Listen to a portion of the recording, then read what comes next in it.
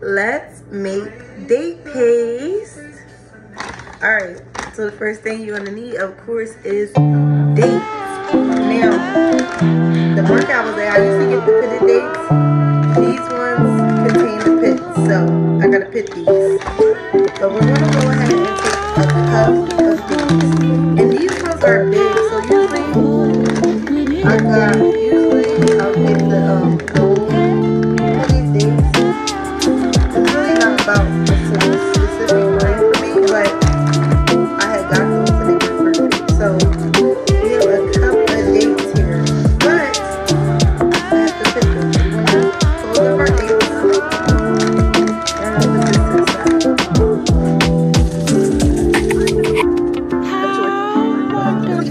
this inside.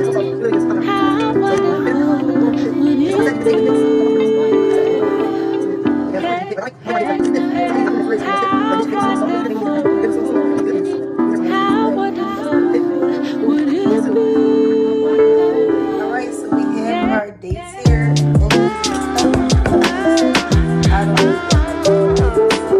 we're going to cover this in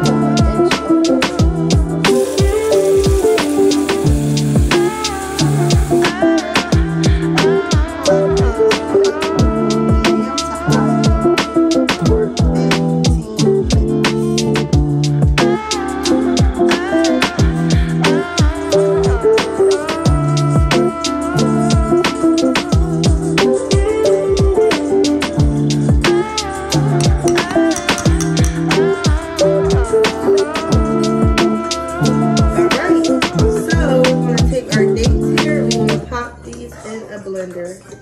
And since it's only a little tiny bit of juice, we're going to just pour it all in.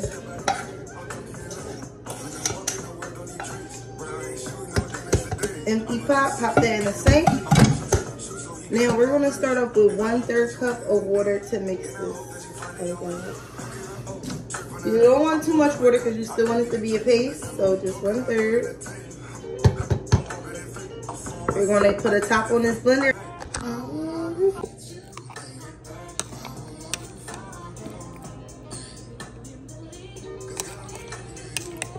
So for me, I want it just a little bit smoother. So we're gonna add just 2 more tablespoons of water. And we added 2 more tablespoons of water. We're gonna just mix that in and give it another blend.